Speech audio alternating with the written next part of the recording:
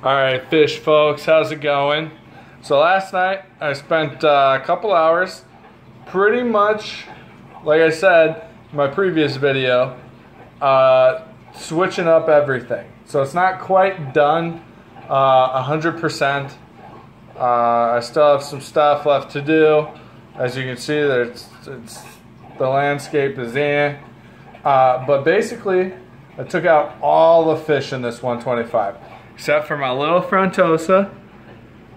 I kept him in here just because frontosa, cool fact of the day, actually grow twice as slow as pretty much any other cichlid. So I want to keep him in the 125, and he doesn't bother anyone, and no one picks on him, so that's good. And then I went out and I got 10 more Lawandas.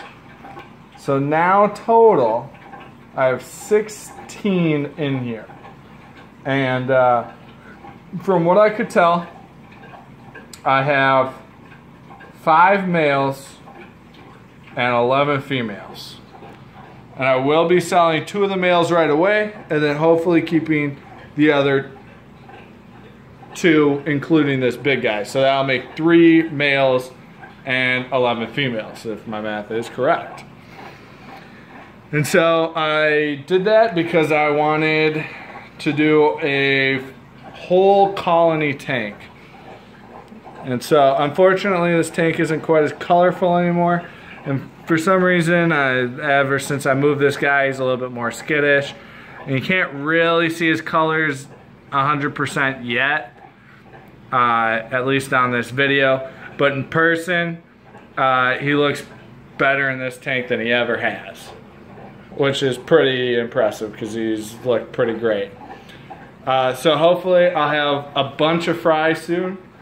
And then once they hit the 1-inch-ish mark, if I get anywhere from 50 to 100 fry, and like I said, once they hit the 1-inch mark, I'll probably put them all in here, grow them out, sell them, or whatnot, and then hopefully by that time my cherry Nagara flametails will walk over there. Will be big enough to put in the 125, and this is what I want to have a colony of. I got, I think, 1 male and 7 females, and I want to put the whole colony in there and breed this in the 125. I'll breed other stuff in 40 breeders or whatnot, but I want these guys in the 125. Now, I apologize for the dirty tanks. I still haven't wiped off any of the watermarks or anything yet. You may have seen when we came over here, I have this guy in here. And that's not the water level. The water level's up here, so don't worry. That's the water level inside the tank. This is a green face peacock, or Alanicara salosi. S-A-U-L-O-S-I, I believe. And it's the green face. He doesn't necessarily have a green face.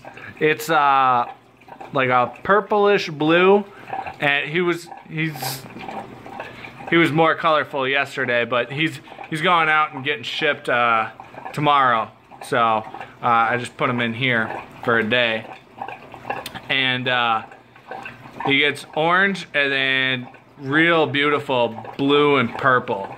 They're really nice, and I have a local person here who breeds them. Down here are the show fish. So you got LeBron, you got the Intermedius, you got the Blue Fire. There is another green face. That's my green face. There's a Sunshine and Sulphurhead's hiding. But that's that. And then up here we have Steph Curry, the yellow OB, along with a bunch of females, and we are going to make some yellow OB babies. I don't see too many. You can see one's holding right there. I don't see too many yellow OBs around, hardly ever. And I love the fact that he's like part Nagara, just real bright yellow. So that's what we're doing here. And then we head over here. You can see the Taiwans and the Dragon Bloods got put in here. Eventually, once I sell all of the Lemon Jakes, this tank for now will be Taiwan and Dragon Blood, because they don't interbreed with each other or anything like that. I just love that Dragon Blood's color. It's super red. And then over here, can't see it well because it's in a net, but this is a true Hapali White Knight. So the White Knight kind. You can see it doesn't have the albino eyes, not red eyes. So it's not the albino electric blue Ali. It's the actual White Knight. And this guy's actually going to one of my buddies. And he's also getting shipped out here soon.